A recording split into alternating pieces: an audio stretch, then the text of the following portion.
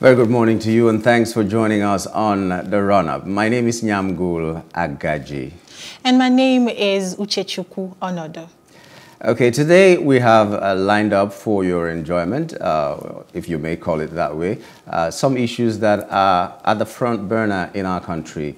One of those issues is the flood that is ravaging the states. 32 states are affected out of the 36 states. So one way or the other, one person is affected right now watching us. And I'm sure that maybe their families back home or themselves are affected, because even in Lagos, we've seen flooding ravaging the people and the places in Lagos. And it's usually never a very good sight to see. Yeah. And we also are going to be looking at holding political office holders accountable. This is a conversation that often comes up, and the blame game usually takes a huge part of this conversation. And we're going to be looking at it later on the show, so you want to stick around for that. And then we also have a surprise guest that is coming. Yesterday we were supposed to bring him on, but because we were pressed for time, we couldn't bring him on. But, you know, sometimes things just happen by divine intervention. So today will be a very good day to bring him. But we are not going to let the cat out of the bag, and we're hoping that you're going to be there until that time that we bring him on. But the show promises to be great. Let's take a short break, and when we return, we begin with our first guest.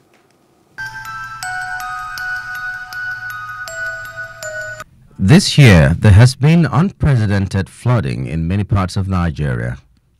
According to Sadia Umar Farouk, Nigeria's Minister for Humanitarian Affairs and Disaster Management, 603 persons have so far died due to the disaster caused by the floods, while 2,407 persons have been injured, with another 1,300,000 persons currently displaced. The federal government further announced that 82,000 houses have been destroyed, 108,000 hectares of farmland and infrastructure on 332,000 hectares of land have been damaged. Every year, various parts of Nigerian Federation get affected by floods, despite warnings by the Nigerian Meteorological Agency, NIMET. For example, in August this year, the National Emergency Management Agency, NEMA, warned that 233 local government areas in 32 states of the Federation would experience flooding, situating that prediction on the report issued by NIMET and asking state authorities to take preventive action. NEMA also provided advisory letters and risk maps to states to help them in designing and implementing mitigation measures. When the floods came as predicted, however, it caught states, local governments and communities napping, resulting in the calamity cited at the top of this background story. While global warming undoubtedly accounts for the increased flooding and its frightening large-scale impact in Nigeria and elsewhere, it must be stressed that there are other contributory factors. For example, during excessive rainfall, some of the dams in this country are opened when filled beyond their limits in order to avoid them bursting and further aggravating the environmental problem caused by the downpour. Communities living along the watercourse of such dams get immediately overwhelmed because persons living in these places do not evacuate. It has also been observed that rivers that have shrunk over the years are rapidly filled during torrential rainfall, resulting in these rivers reoccupying their seemingly dried-up riverbeds. In situations where those riverbeds have been encroached upon by developers, the houses built are almost instantly submerged, leading to deaths, displacement, and injury to members of the affected communities. The action of some communities may also invariably result in flooding. For instance, when they build houses directly on dried riverbeds, when they throw refuse into rivers and wetlands, or when they indiscriminately throw waste materials into canals. All of such action, as these have been identified as being partly or largely responsible for flooding or exacerbating the disaster caused by global warming. Of equal importance is the action or inaction of neighboring countries who are members, together with Nigeria, of the various water governing authorities such as the Niger Basin Commission, established in 1963 and comprising of Benin, Burkina Faso, Cameroon, Chad, Côte d'Ivoire, Guinea, and Niger, in either adhering or not adhering to the water governing protocols of the Commission. Any illegal construction of dams on main rivers or their tributaries, as well as release of water from those dams without warning or notice to downstream countries, has often resulted in devastating flooding of riparian states. While the current flooding in the middle belt of Nigeria has not been attributed to any neighboring country, it is instructive to observe that the release of water from the Lagdo Dam in Cameroon in July and October 2012 affected Benue and Kogi states in Nigeria, resulting in 431 persons dead and 1.3 million displaced. As in that case, water released from that dam usually flooded communities in Nigeria along the River Benue drainage basin. It should be mentioned too that the River Benue originates from Cameroon and at 183 kilometers is the longest tributary of the River Niger.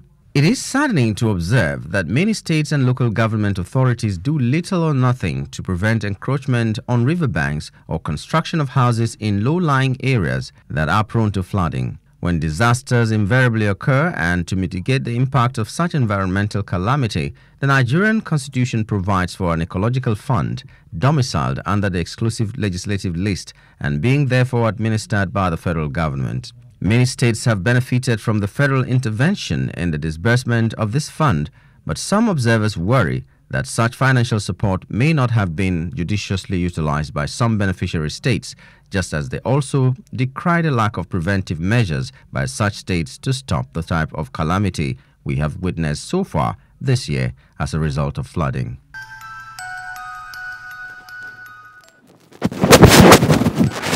We're glad to know you're still there and watching us. It's still the run-up, and we're moving straight to our next part of the show, as it is. I don't want to call this segment.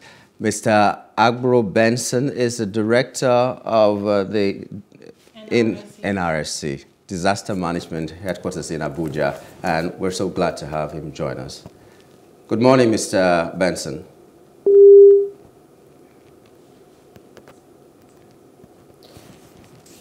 Hello, Mr. Benson, are you there? Yes, I'm here. Good morning, sir. Good morning. How are you? We're doing great. Thank you so much for joining us this morning on the run-up. Thank you for having us. All right. So it's not news that there's been a lot of flooding ravaging the entire country for a couple of months now. We would like to know, what is your organization doing to help mitigate the current situation in the country? Thank you so much. The Nigerian Red Cross is doing much. A lot of activities are going on since the flood started. We all know what happened during from around the 13th of September when the flood started from the northern part of the country. Our volunteers are everywhere. You are aware that the Nigerian Red Cross is operational in all the 36 states and the FCT. So we have people in all the branches. So when it started, the first thing they did was to join the process of search and rescue. A lot of the branches went with work with the state emergency management agencies and other government agencies who were involved. We don't work alone. And they brought out people who were all over the places, who were hanging on trees.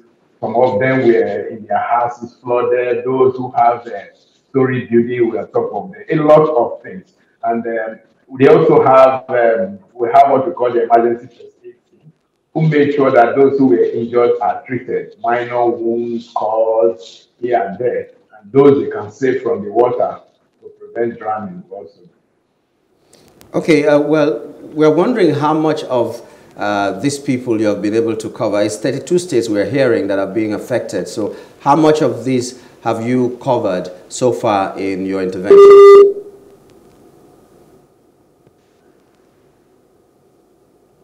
Are you still there, Mr. Benson? I'm here. Yes. So how many of these areas have you been able to cover, and what are the current realities of the flooding in these areas? Like I told you, we are present in all the states, and it might just, some states are more active. We call them branches, the Red Cross branches in each of the states. And in the local government, we also have what we call the division. So a lot of these people have been treated. And what we have is a situation where you are here at Abuja, for instance, and then you have this report coming in from different parts of the country, telling you what they are doing and the actions they have taken to help people who are in need. All right. Thank you so much, Mr. Benson. But I'd like to ask you this question. What has been the biggest challenge that you've faced in the course of doing the good work that you're doing? Well, there are so many, but first and foremost was the issue of access. When I say access, not because of any other thing, but the flood and how it started. So a lot of issues, you will have noticed some even in the media and the social media, how our volunteers in Kogi were there moving from one place to another, even in water, wearing life jackets. So there are some areas that are so flooded that even the Red Cross member, having been trained, are unable to reach. And so we had to work with some other agencies like NEMA, like the Federal Ministry of Humanitarian Affairs, who have other motorized access to go into such places. And then secondly is the issue of resources. Yes, human capital we have there. We have more than 800,000 volunteers all over the country. But you agree with me that to mobilize this the network wouldn't let us talk to Mr. Benson, but I think he made the major points. He pointed out, answered most of the questions. I know that it is not their responsibility, but I would have loved to know in his interaction with other agencies whether they're doing something to make sure that this kind of a thing doesn't happen anymore in our country, because a lot of lives have been lost. Exactly. And well, it's a natural disaster, but some other things have been listed as well as things that might cause this flooding. For instance, like in Lagos, people like to drop things inside the canals and waterways and all that. So when water comes, it's very easy to get into the streets and lives could be lost. Maybe we should talk more about the attitude of people towards the environment generally. And now that we are already in this situation, what would be the way forward? These are questions I would have wanted him to answer, but that's all right. Thank you so much to Mr. Benson for answering us in the first place. The run-up will continue after this quick break. Stay with us, don't go anywhere.